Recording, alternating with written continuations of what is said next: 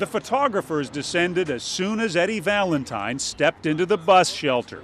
Unknowingly, he'd entered a new frontier in advertising. Can you smell it? Chocolate? Yeah. I thought it was just me.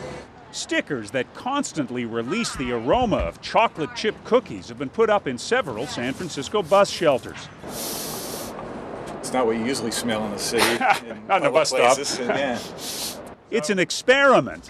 Oh, yes, I do smell it. And what the ad people call scent marketing. It will get you to think about chocolate chip cookies and what goes better with chocolate chip cookies than milk.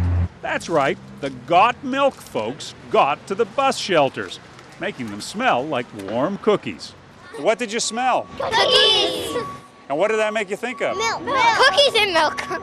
Well, there's nothing new about using smell to sell. Trying to lead people by the nose subliminally is a growing advertising technique. It's going to open the floodgates, and inevitably there are going to be a lot of bad smells that the consensus will be that this stinks, literally. For now, the chocolate chip bus shelters are being tested only in San Francisco. We'll see if milk sales here soar. And what does it make you think? I'm going off my diet. That's what it makes me think. At this point in the story, I'm supposed to look into the camera and say something significant. Trouble is, all the time I've been standing here, all I can think of is having a cookie. John Blackstone, CBS News, San Francisco.